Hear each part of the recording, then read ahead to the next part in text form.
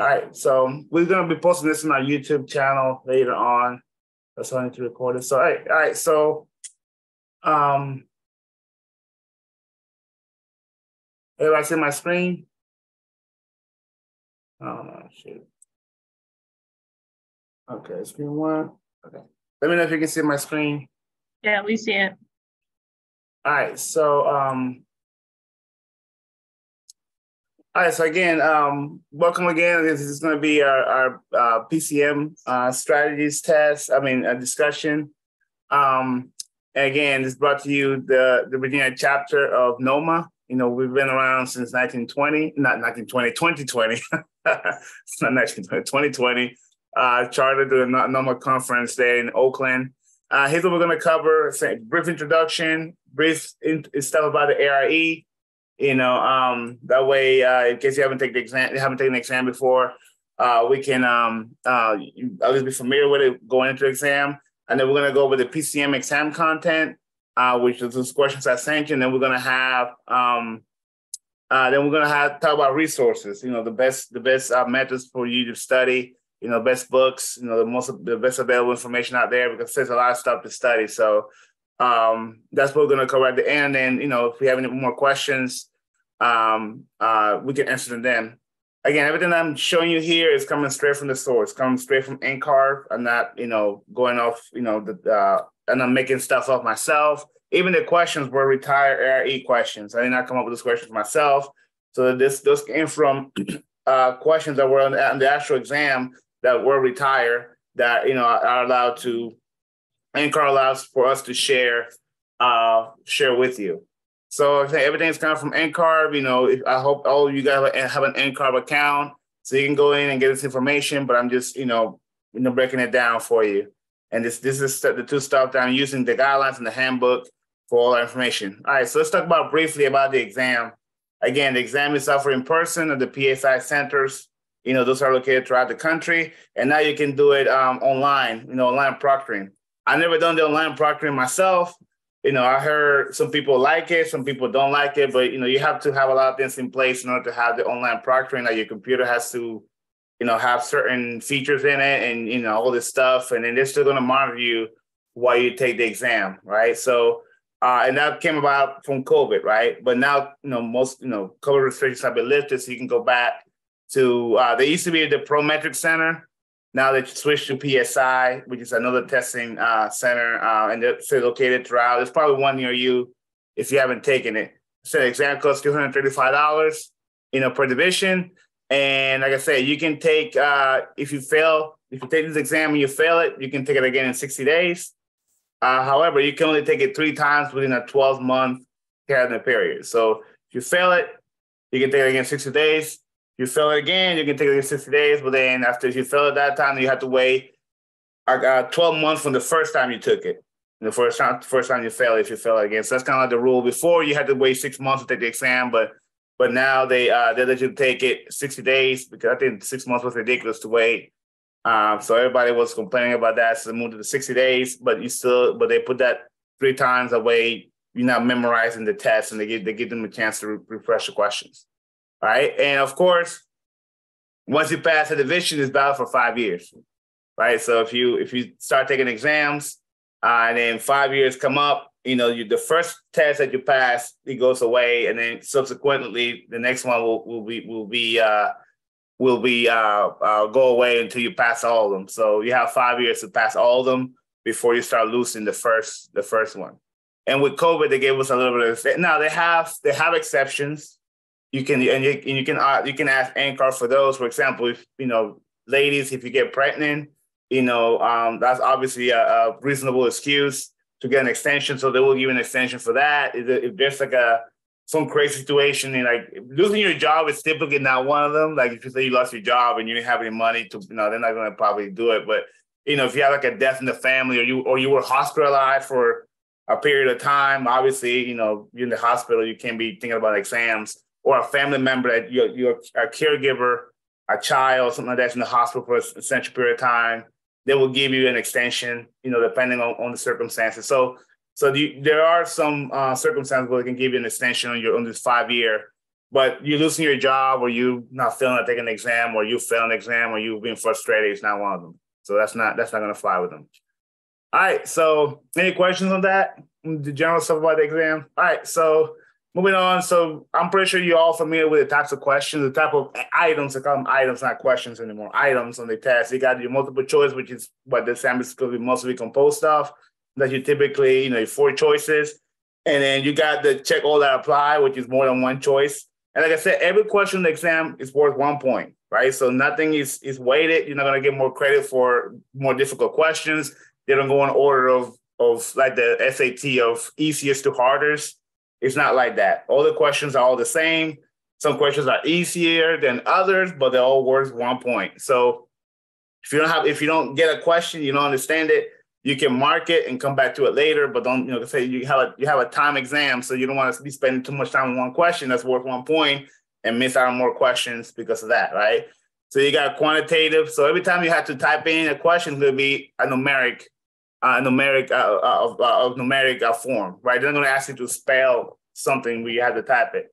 So every time you have to fill in the blank, it'll be a quantitative, and I suggest you use decimals, not try to do fractions, right?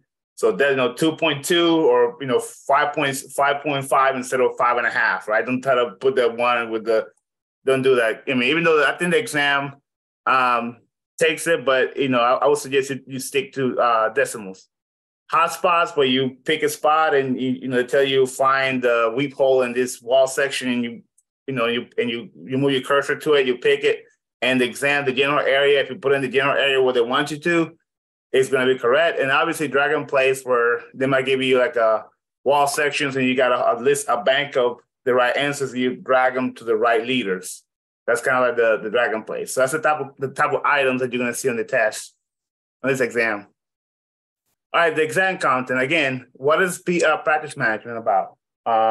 So from them, this is coming straight from NCARB, right? So this division will assess objectives related to the management of architectural practice, including professional ethics, fiduciary responsibilities, and the regulation governing the practice of architecture, right? So it will focus on issues related to pre-contract tasks, including negotiation, human resources, and consultant development, right? So again, this is not really about the traditional architecture, the construction details and stuff like that, but it's about the practice of architecture, the business side of it, right?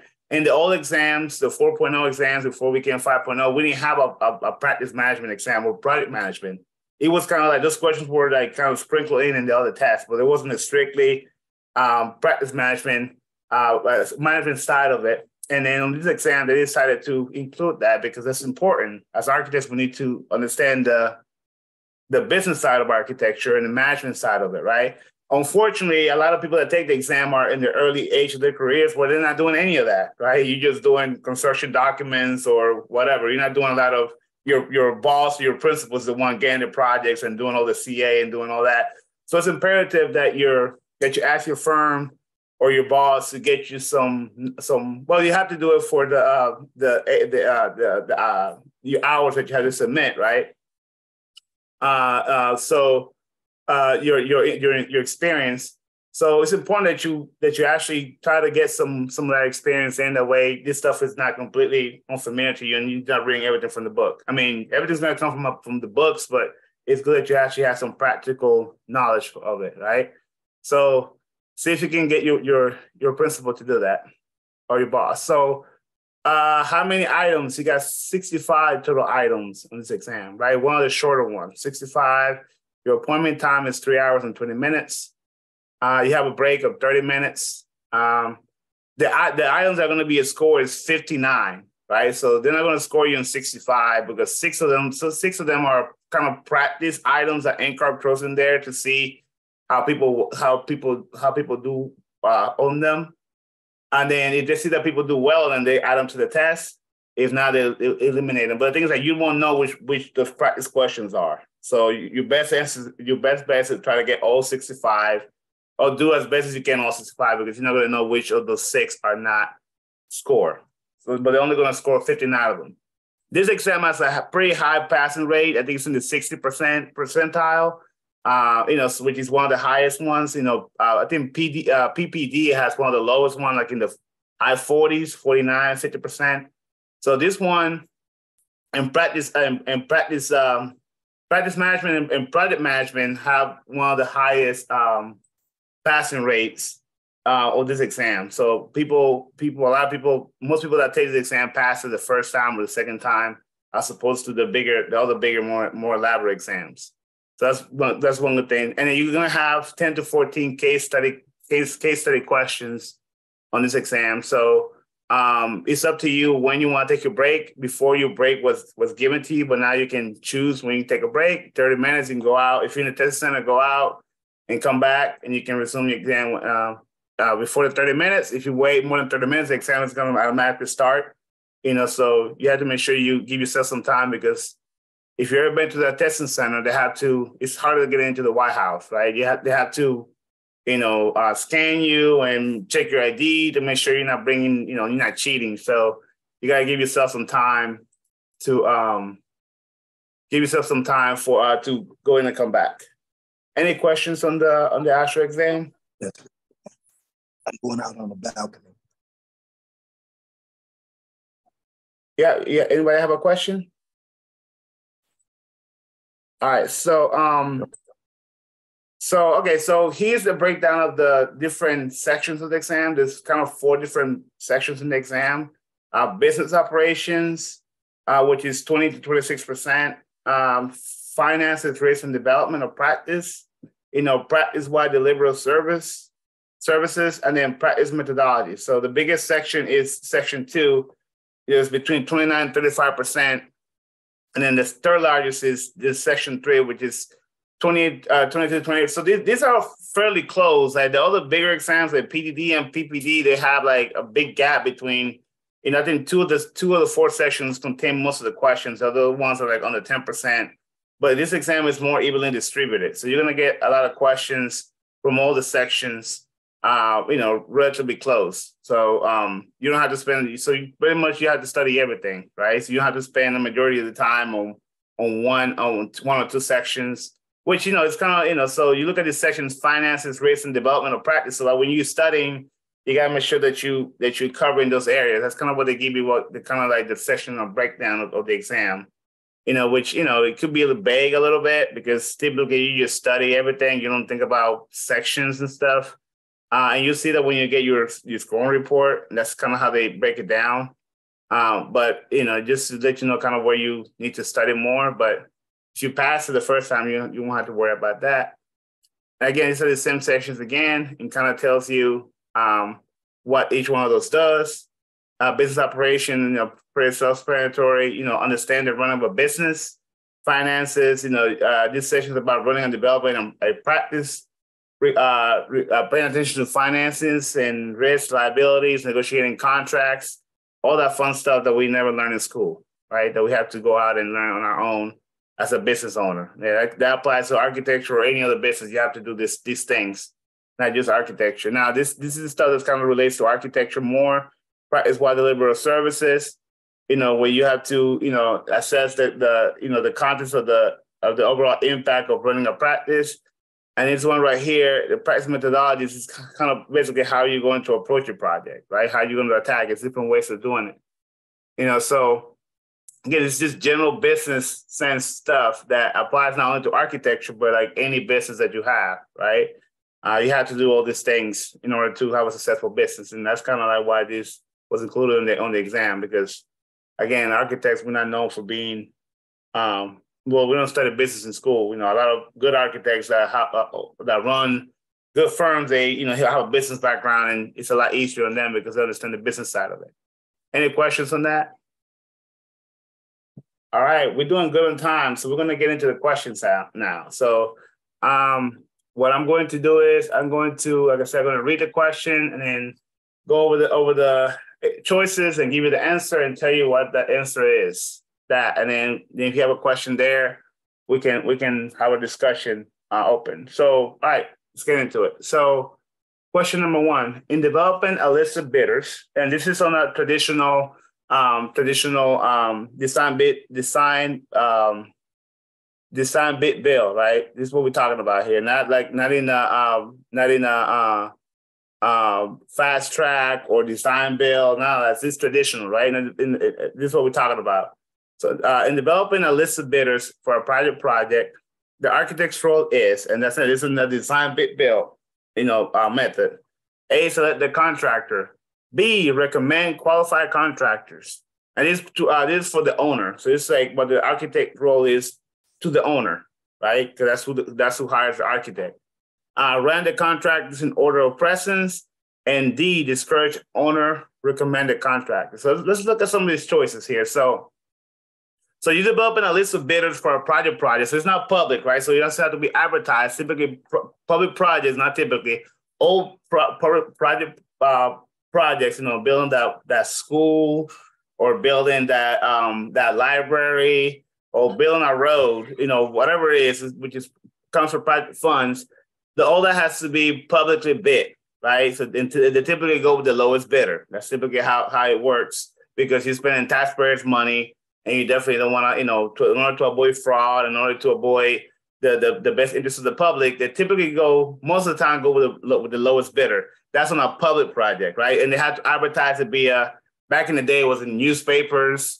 Now they advertise it in various ways. They have those websites that contractors can go and bid on stuff, and that's where they advertise it. And some contractors pay a fee to get access to a lot of these bids, public bids.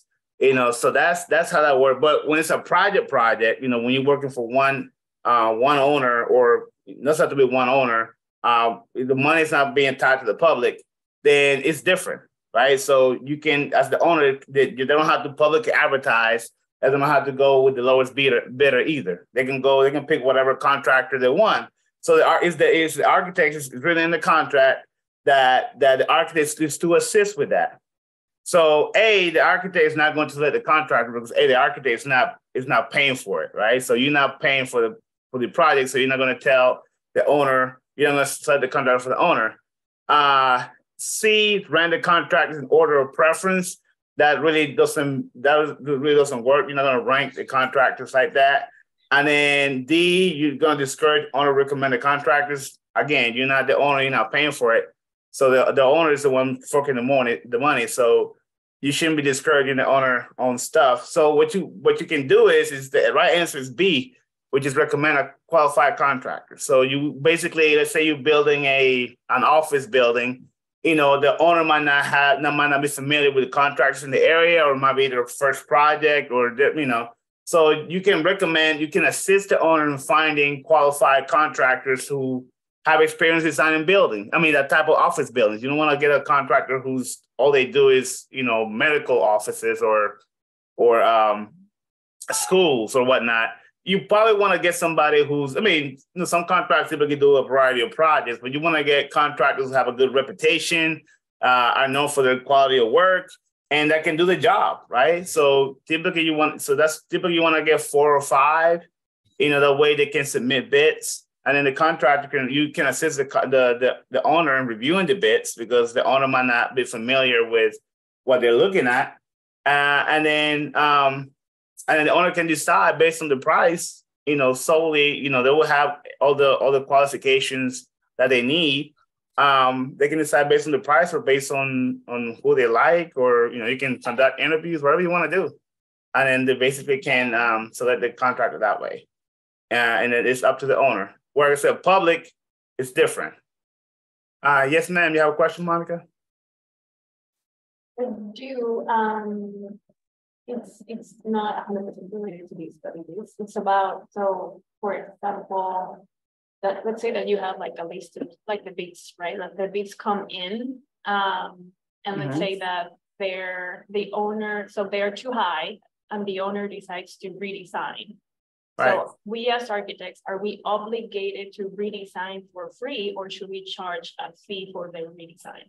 Yes, so depends on the contract, but according to the AIA contracts, you're supposed to assist the contractor without charging an additional fee to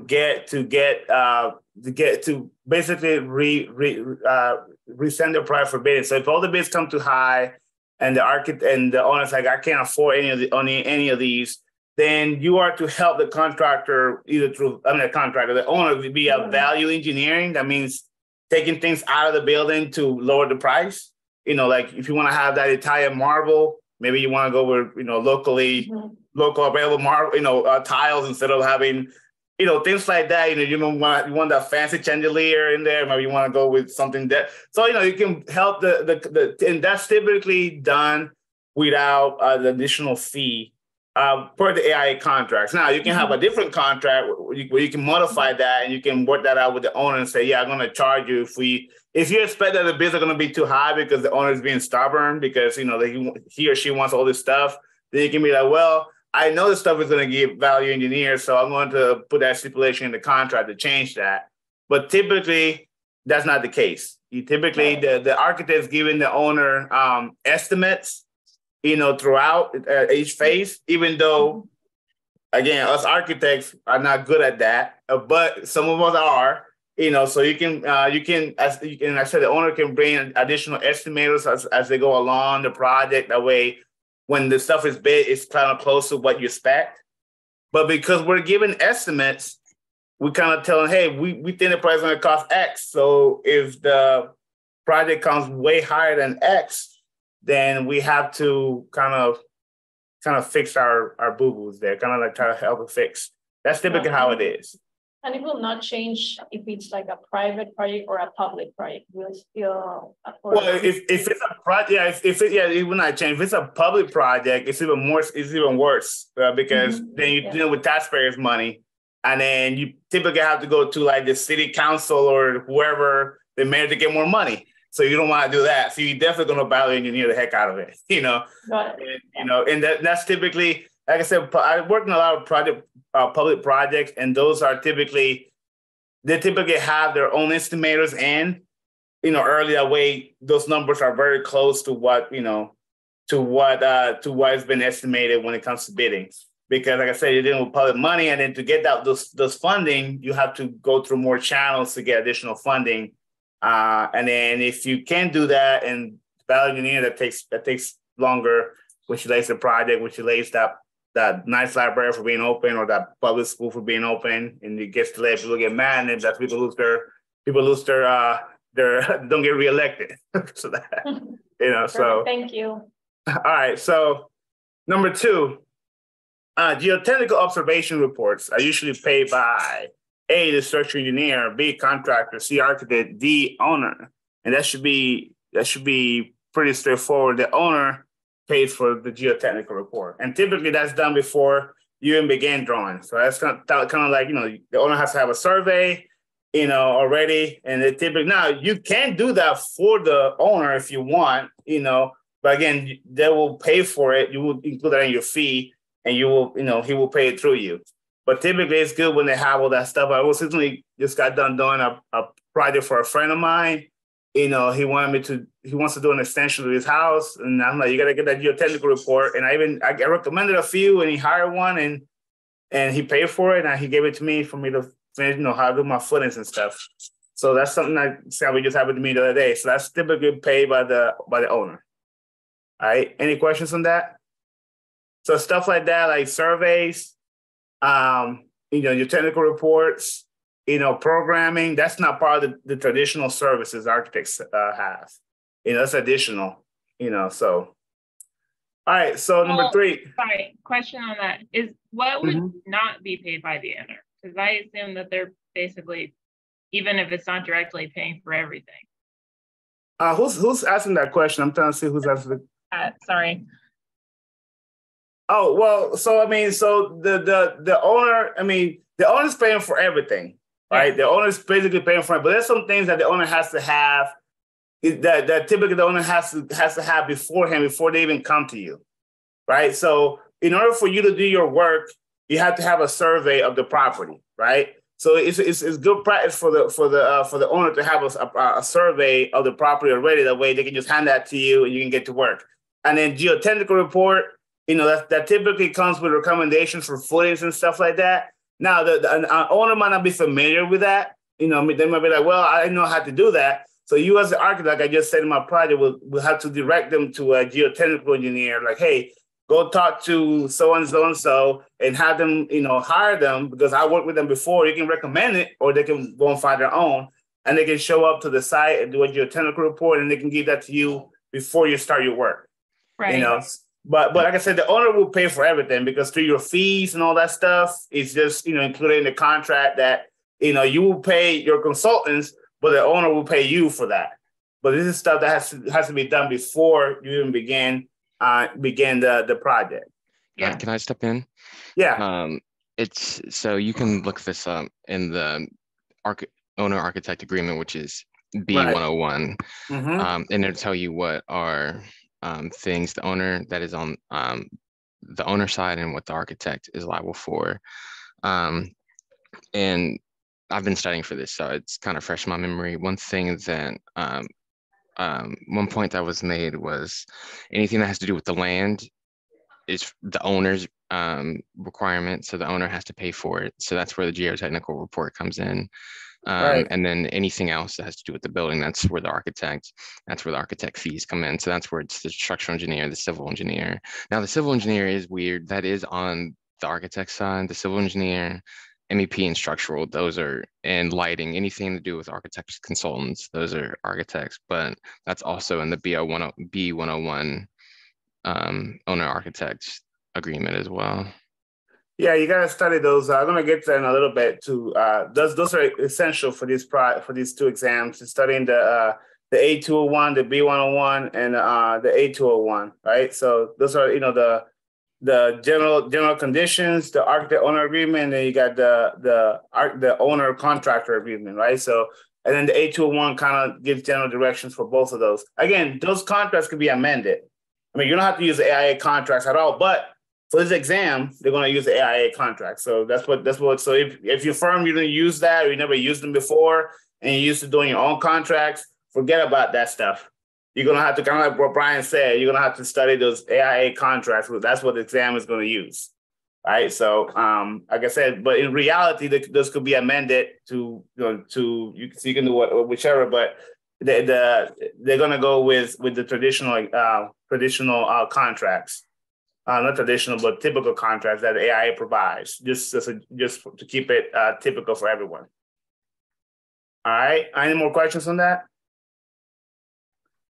All right. So number 3. So according to the Architect's Handbook of Professional Practice, which is a book that you're going to definitely need to study for this exam, our project manager's first key challenge is, so this is the first key challenge, A, to meet profitability, B, meet contractual obligations, C, clearly identify the client's expectations, and D, match the team's members' judgment and creativity. So initially I thought it would be B, which is kind of make contractual obligations, because obviously you have to, it's in the contract, so you have to follow and meet those contractual obligations. But actually, this is stepping a little bit above that, kind of like as a general rule, the right answer will be C, is to clearly identify what the client is expecting of you. That's kind of the challenge. So the client has a set of expectations, and that will kind of determine how the entire project will move forward, right? Because the client's expecting something, as you as a professional have to either come close or deliver closely to those expectations,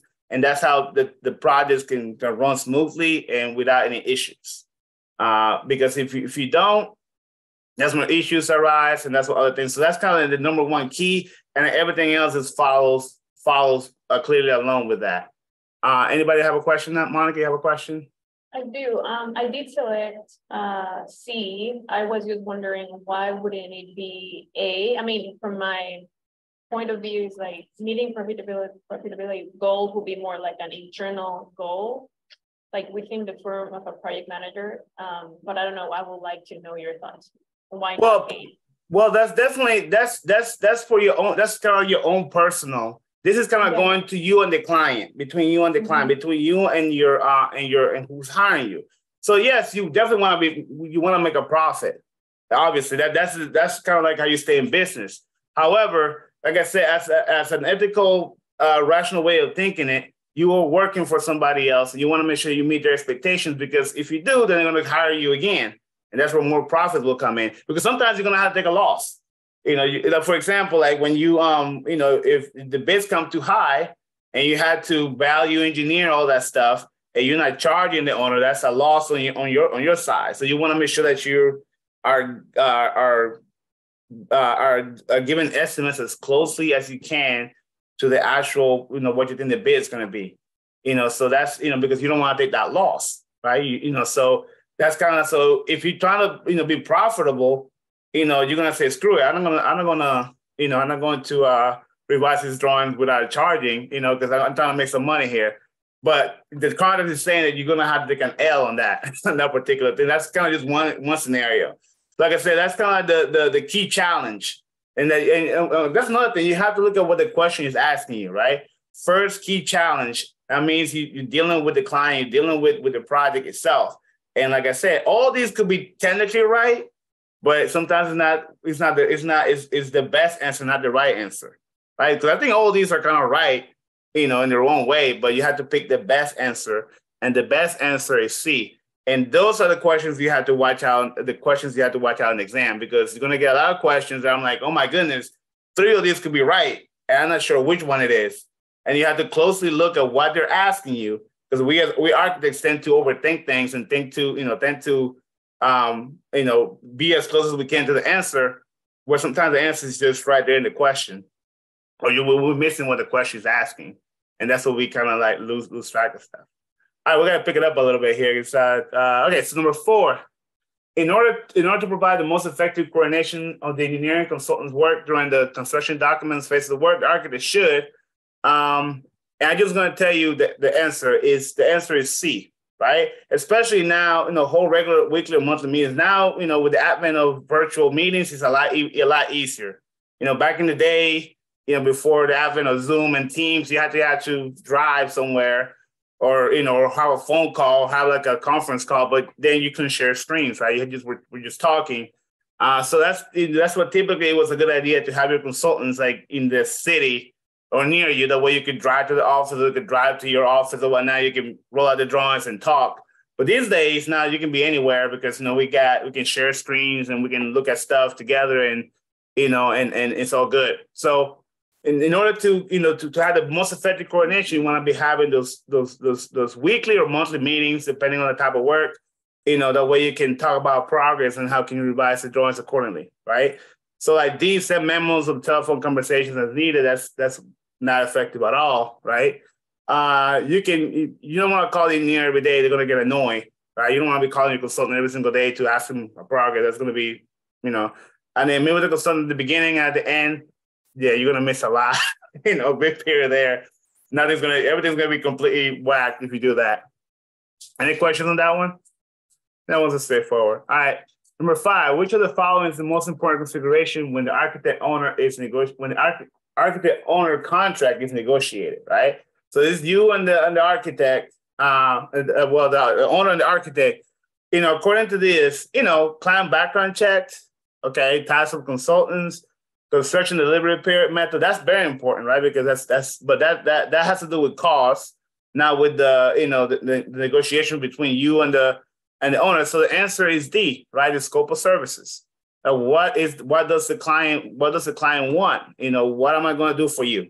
What am I designing? What are your expectations? Am I going to have sometimes as an architect, you have to meet with if you're working on a historic site, you have to provide drawings or renderings, and you have to go before the historic board, and the owner's asking you to do that, right? So, scope of services, sometimes you have a straight project, the owner owns land somewhere, he just wants you to build this, and you build it, and that's it, and you just do traditional services, but then sometimes there are other services that the owner wants you to help him with programming, because he or she does not know how to program a certain building. So you assist them with that. So that's the additional costs outside of the basic services, outside of the schematic, design development, and construction documents, right? Those are your typical services. So so the scope of services will determine how many hours you can assign, how many people you need on the project, all that stuff. So that's the number one thing when you negotiate a contract. What is it that the client wants and what's going to be involved. That way, And that will determine your fee. That will determine how many people you need to put on the job, determine how long it's going to take to complete, all that stuff. So scope of service is the most important thing. Consultants, all that stuff, comes later. Once you determine the scope of services, you know what consultants you're going to need, right? If you need if they're designing some theater or some high-tech stuff, you're probably going to have to get a audiovisual consultant or a sound consultant, because you don't have any expertise on that. So all that stuff will be determined by the scope of services. All right. Any questions on that? Is construction delivery method a common term? Like I have it as project delivery method, but is there a different delivery method for construction? Would that be like a cost, like GMP and cost? Yes, deliberate method. So deliberate method after so let's say you determine the scope of services, right? So you know exactly what type of building it is. Then the owner, then you as the owner, you can determine what the deliberate method is. You can do a traditional design bid build where you design it. You go to the progress of designing it, and the owner pays you. Then the owner hires a contractor. You bid it, and you build it. Or you can do design build, where the owner say, "Well, I have a contractor in mind." So the contract he or she goes to the contractor, and the contractor hires the architect because he's thinking about cost. He wants to know how much the stuff is going to cost right away. The contractor is going to tell you, okay, it's going to cost X amount of money, and you're going to stick to that budget. So that means as an owner, you're going to have to cut some things out because or you can do fast track where you want this thing to get built quickly. You can do design bid build with a construction manager. That way, cost. So all that stuff again is going to be determined by the scope of services. And that typically the type of delivery is typically determined by A, cost, and B, how fast the project is needed. A lot of people these days are doing, well, not these days, but if you go to like rural areas, you have people doing a lot more design build where they go to a contractor. And the contractor, it's one phone call. So the contractor is doing everything, but the owner is kind of giving her or his rights to kind of have more input on the design because the design is being more cost driven than actual aesthetically driven, So one phone call, and then, as opposed to having design bid build where you have a owner has a contract with the contractor and a contract with the architect. And if the owner has a issue with the contract, he has to channel that to the architect, and that just takes longer. And so that's just depends on what you want to do. All right, cool. Number 6, to resolve contractual, and that's kind of brings us to this question here. To resolve contractual disputes with clients, an architect should, and again, this is on a design bid build, type of delivery, design bid build. You could do it, I guess, on design build, but this is more talking about the traditional. So in order to resolve contractual disputes, which is all in the A201 documents, you can resign the contract, refund the fees, amend the contract, or consider mediation, right? So according to the contracts, the first thing you should do is, the first one you should consider is D, consider mediation. That means you go to a mediator, right? A third-party mediator. There's a lot of mediators out there who are certified. Your state, they have to be certified, whatnot, and they have the authority to kind of look at both sides, right? There's a dispute between the contractor and the owner, or the architect and the owner, right? It doesn't matter which one. The documents say you should go to a mediator first, and then see the mediator can resolve. And you both agree that you're going to follow whatever the mediator says. Now you can say, I don't want to, that we don't want to do the mediation. We're going to do legal. I'm just going to sue you. Litigation, right? That's going to be more costly. That's going to take more time. So a lot of times you don't want to be going because that's going to cost more. It's going to take more time, and then who knows what the courts might decide, right? Typically, when you start, then you have to hire lawyers. So it gets really messy and complicated, right? So you typically just want to try to consider mediation first, or you can just fire the person. You can fire the architect, you can fire the contractor, right? So you can resign the contract. You just pay them, they can just go away. That happens quite a bit. Like, you as an architect get fired. Okay, that's fine. You fire me, you can. Just make sure you pay me for everything I've done for you, right? Because then if you don't, then we're going to go back to litigation, back to mediation. Actually, that's not even mediation, it's going to be litigation because they're going to sue you, right? And the same thing with the contractor, so you're not going to refund the fees. That's never going to happen. You can technically amend the contract, but again, that can come to mediation as well. But like the first you should do to solve disputes is consider mediation, where you have a mediator, and then or arbitrator, or whatever, sometimes arbitration, it's called arbitration. And then you have that person, the person has the authority to look at the cases carefully and decide which one is, and side with one particular party. And that should be your first option because it's fastest, it's the cheapest, and it's the most effective one as opposed to going to court, hiring lawyers, and spending too much time, dealing with that. Trust me, I've been to lunch and learns where we have, I'm pretty sure you guys all have, lawyers that represent construction companies and architects, and those guys tell you how messy this stuff can get.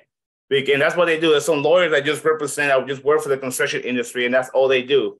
Because when it gets to litigation, then they get hired in and it just costs a lot more money to both parties, right? So, any questions on that? Mediation is what they call binding, and arbitration and litigation are non-binding. So, yeah, litigation is when you go to court.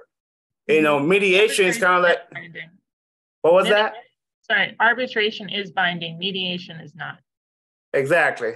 So flipped out. So mediation is that if one of the parties don't agree, they can escalate it to the next level, or like that's non-binding. Yeah. Arbitration, you have a judge that decides for you, and that decision is. You go into courts, and it's final. Like I said, it's more messy than the. I said mediation is just the easiest one. Like I said, you can do arbitration and you can go to litigation. It's just the more you take it in, the more time it takes and the messier it gets. All right. So 7, which of the following is the most frequently used method of estimating construction costs when programming is completed? So these are the very early stages, right? When you are doing basically schematic design and you want to provide the owner with a basic cost of how much, and the answer is A, unit area cost. And basically, there's several books. There's the artist means that can kind of give you. I don't know if you guys have ever used the artist means books of estimating. You can basically give the owner a cost per square foot. It's going to cost $45 per square foot or whatever. I don't know, just throwing a number. And then they can kind of see. So if you're designing a bank or you're designing an office building, you can go to the artist means and you can find out where it is in the country and the type of materials and all this stuff. And you can basically give the owner a basic estimate of how much it's going to cost based on the square footage. And that's, like I said, very early. Again, as you start programming the building, that's after you get based on the programming, how many square feet is going to be in the room, the type of space is going to be in the room, and the size. So that's kind of early. So we're not talking about materials here. We're not talking about type of construction. We're not talking about, if you're going to have elevators and all this other stuff comes later. Like I say, as the program gets more detailed, then you can start giving more detail estimates. And now these are those types of estimates, like capitalization ratio, we don't use that. Construction loan value, we don't use that. So it's kind of like, they kind of give you the answer because the unit area cost is kind of the only one that kind of relates to us, to architecture. Because, the contractor estimate, but that's a contractor. So if you bring a contractor in, like I say, if you do the design build method, a contractor can give you an estimate. It's going to be way accurate, especially if they've done it before. So that contractor has done that. I'm just going to be as simple as possible, like a residential townhome. If that contractor, all that the contractor does is residential townhomes in X city, and you go to the contractor and say, hey, how much does it cost to get one built just like that one? Yeah, the contractor's going to tell you, it's going to cost this much because that's how much that one cost me. So that's straight up, right? That's simple as it can get. But then if they go to an architect, the architect's going to be like, well, I never done a townhome. So I need to do some research and find out how much basically the architect can consult a contractor. Be like, hey, I know you typically build townhomes. How much, roughly these guys cost per square foot? And the contractor can tell you, and you can pass information to the owner, and that's going to be fairly accurate. So it just depends on the type of building. So the more familiar you are with the building, if you as an architect, you have done that type of project before, you're probably going to have a very close knowledge of how much it costs based on the previous project you did if it was recent, right? If it was like 10 years ago, then it's a whole different ballgame. But if you're recently, I said, just keeping it simple, if you're a residential architect and somebody comes to you, they want to build a home, and you've done a home very similar to that one, you can kind of tell them how much it costs from the previous project. It might be a little bit more, a little bit less, depending on the one, but you kind of are familiar with it. So, but the unit area cost is the one that's at the very beginning, the one that you will use, based on basically the square footage. All right, we got 3 more in 10 minutes. According to standard owner architect agreements, a presentation model for a client's promotional use is a standard service? No. I mean, so the answer is C. I'm sorry. I might look at that. So yeah, the answer is C, not a basic service. Again, if the client is requiring you to build a model of whatever said project, which people don't even do anymore. But if they do, you typically as an architect are going to do the model yourself in your office. You're probably going to hire somebody that does model making, and they will do the model. So that's an additional fee. So you have to put that in the contract as a non-basic fee. So that's an additional fee that costs that an additional cost apart from the schematic design development, and construction documents, right? That you're going to do. The schematic design, the DD and all the CDs and all that. That's not part of the basic services, right? Which is in the contract.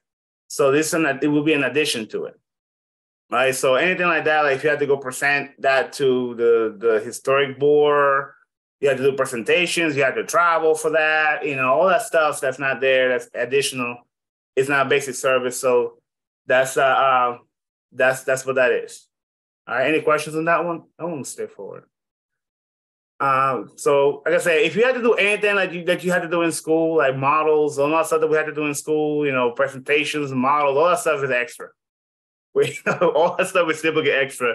Models and get in front of a couple of professors to present your project, or like you have to do that in front of a city council. All that stuff is extra, additional services that are not part of your basic service.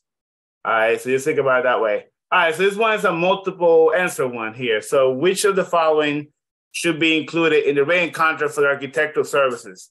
Check the three that apply. So these are, in my opinion, the hardest questions on the exam because you have to get all the answers correct in order to get 1 point.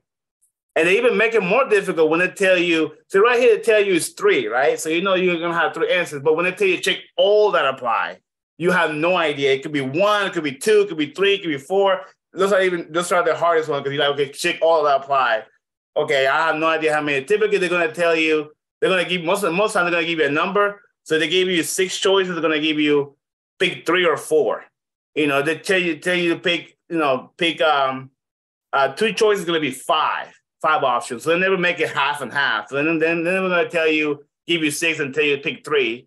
Because then you can eliminate half, 50% of it. They're going to add the additional question to throw a wrench in your brain right there. All right, so in here we have 6 choices, and then that's you 3. So you typically not going to see that anymore. So if they give you 6, they're going to tell you to pick 4 right answers, not 3. So this in the old test, this was the way, but now they changed it. So like I said, they never just cut it in half for you, which makes it more difficult. All right, so which of the following should be included in the written contract for architectural services? Right, so it's in your contract, the B101 and the A201, the general conditions, right? Check the truth to apply. So what should you put in there? So I'm going to tell you what the answers are, because just for lack of time. So the answer should be C, discretionary reimbursable expenses, E, insurance requirements, and F, additional service that might be provided by the architect. Right. So like I said, programming services is not part of your basic services, not traditionally. Right. So that would be an additional thing you would have to do. And then A, meets and methods to be used in construction. You're an architect, you don't do that. That's the contractor. Right. So I'm talking about the wrong answers here. So meets and methods, That's not your thing. That's a contractor. That's his or her responsibility. And then D, name of general contractor again. After you're gonna do bidding for that. So basically, you can just eliminate. You can get the right answers just by eliminating the wrong ones here, the ones that are obvious, right? So that's one way you can do it. Just look at the answer, look at the choices, and just try to eliminate the ones that are just obviously wrong. So means and methods. Architects, we don't do that. Programming services, that's not a basic service. So it's not going to be included in the contract unless you add it. But here we're not adding it, and then we're not naming the contractor in the contracts. We're not doing that. We do that in the bidding. So that's how we came up with C, E, and F, which are kind of like you probably wouldn't be thinking about too much, but this actually are in there. All right. Any questions on that one? All right. So just eliminate by process of elimination, right? So that's how you get the right answer. Sometimes it's the only way to do it. All right. The last one right here. 10. Which of the following consultant engineers typically consumes the greatest percentage of project fees on school projects?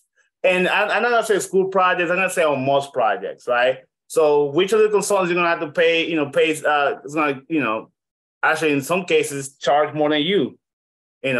Civil, electrical, mechanical, and structural. And the answer is mechanical. Mechanical is always the highest consultant that you will have. Electrical and mechanical are pretty high. Structure, I would say in order would be probably mechanical, electrical, and structural, and civil. But you can check me on that. I'm not sure, but I know mechanical and electrical typically charge because they, this mechanical is the scope of the work that they do. It just takes them longer. They have to check more regulatory. They got more regulations on them, so they have to constantly be checking on different things and just the equipment. The amount of time it takes to pick the equipment and apply it to a project and assign the duct work, or And when I say mechanical, that also includes plumbing. Right, so that's included in there. It just takes a lot more time, and therefore they charge more. It's not because of it's not because it's not because it could be because they just charge more per hour, but I know it takes longer. So any questions on that one? All right, so that's all the questions. So again, here's some of the references that you should definitely use in this test, right? For this exam. So the AIA contract documents, like Brian mentioned, right? The B101, right? So, and you got the contract documents, and those are all available for you for free. So you can study. You go to the AIA website, and they can give you, or you can find them online. Obviously they're just copies. You're not typically when you buy them, you can customize them for your own projects, but this is just general information, right? So C401 is the one between the architect and the consultant, right? So you want to know about that. And the B101 is between the owner and the architect, right? The A201 is the general conditions, but that's between the contractor, you, and the owner. But here they just want you to just focus between you and the owner. So B101. So you should definitely study those two, because the C401 tells you, the between you hiring consultants and then you're dealing with the owner, right? That's very important. So study those as fun as they are. Oh, there's plenty of videos on YouTube that kind of break those down, so you don't have to go there and read them. I mean, unless you like reading that stuff, which is kind of like watching paint dry. If you like reading contracts, go ahead and read them. And if you target, but you can go to just plenty of YouTube channels that kind of break it down per section and kind of explain what each section means. And I think I'm a visual learner. So I think I will get more of that than just sitting there and reading those contracts for a couple hours. Because you might not, I've done that before, and it's kind of like, oh my goodness, I can't, I had to go back and watch those videos to kind of understand exactly what they're saying. And then again, this book right here, the Architect Handbook of Professional Practice, you definitely have to read this book. Definitely. I mean, these other ones are important, but this one right here is the one that you wanna study, right? And this is what that book looks like. So if you don't have a copy, I would suggest that you get a copy, or you can borrow a copy from someone. So, and then you have the code of ethics in there, professional conduct. That's given by the AIA. Like I said, this book, and actually, I think I have a breakdown of the actual. I don't have a breakdown of the chapters. I thought I had a breakdown of the chapters in here. I don't. I had a breakdown of some chapters that you can probably look at. That must have been on, hold on one second. Because that way, I had a breakdown of it. I thought it was on this one. I actually had a breakdown of the which chapters you should study, but I guess I don't have it anymore. If I find out, I email it to you. But there's somebody did a breakdown of which chapters relate to the PcM exam, the way you don't have to read the entire book and save yourself some time. I thought I had it in this presentation, but I guess I don't. But again, so this book, of the chapters. yeah, so it tells you which chapters are more relatable to this. So you don't have to read the entire book. So it says you should study chapter 2, 3. I'm just throwing chapters 3, 5, 6, 7, 8, and 10. And read those chapters. Yeah, go ahead. Write it on I will write that. I have a breakdown, so I'll write that on the chat. Okay. All right, great. Yeah. Thank you for doing it. I had it. I had it. Must have been my other presentation. So yeah, I appreciate it. Yeah, do that if you can. That way, everybody can. If you have that book, you can look at it. All right. So and then again, AIA contract documents. This is what they look like. So these are the other ones. You know, so like I said, the B101. You know, is the one you wanna look. This one right here, B101 and C41 are the ones that deal with you and the owner, and you and your consultants. And these guys right here are third party, resources, that I personally used when I was going through this struggle of taking these exams. Amber Book is good if you're a visual learner. Gentleman from Virginia Tech, Michael Ehrman, I think it is. He created that, and you can go there, sign up, and they have a lot of resources for you. And then obviously you got Pluralsight, Black Spectacles is good too. You're an architect. So these are, subscription resource. You subscribe to these guys and they charge you a monthly fee and you can cancel when you get done. And then you also have books and practice exam, Brightwood, PPI. And some people have created the actual, exams, Designer Hacks just creates exams for you. Designer Hacks is really cheap. I think it's like $30 and you can keep them forever. And it's a good way to practice. Exam prep, and this is a practice exam, so you can go in and those questions tend to be, closely to what you're going to see on the exam. Well, at least you can at least study the material with them. They might not be just like the exam, but I know that the Black Spectacles, the interface looks exactly like the exam.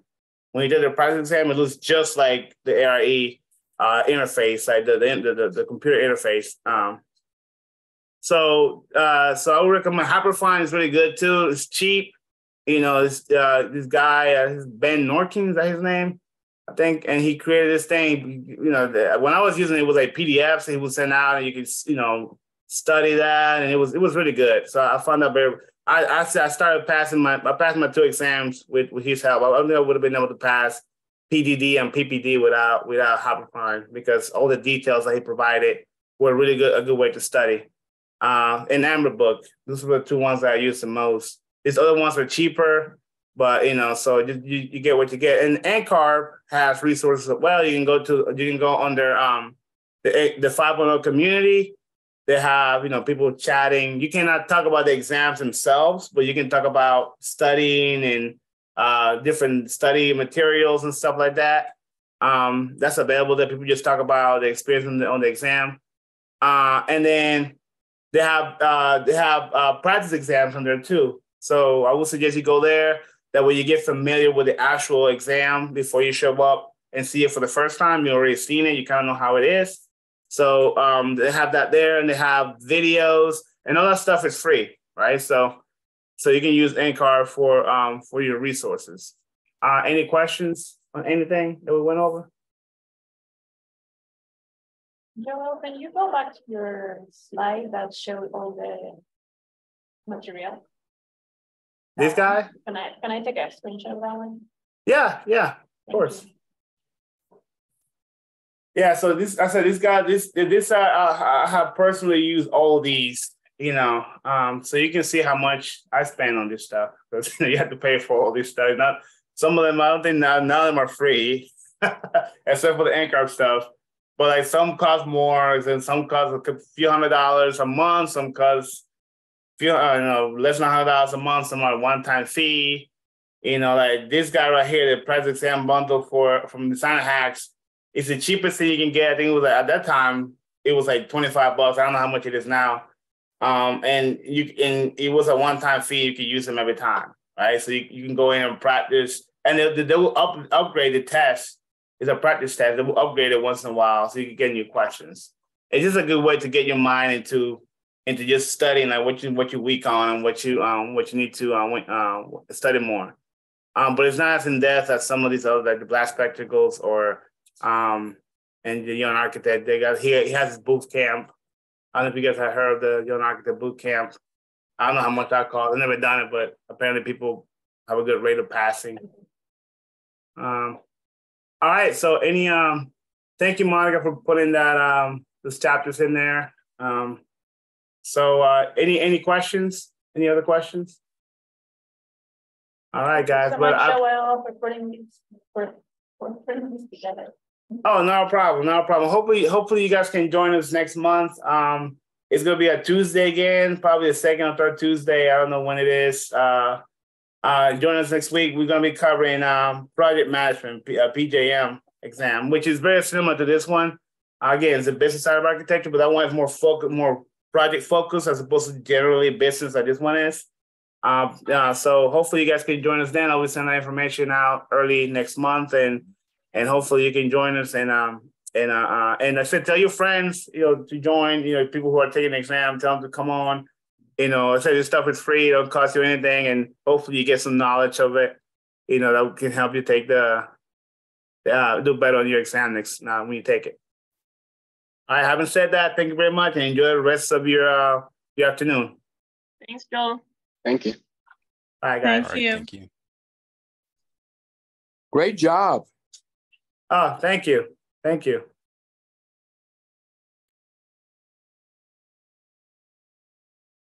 Did I start recording this thing?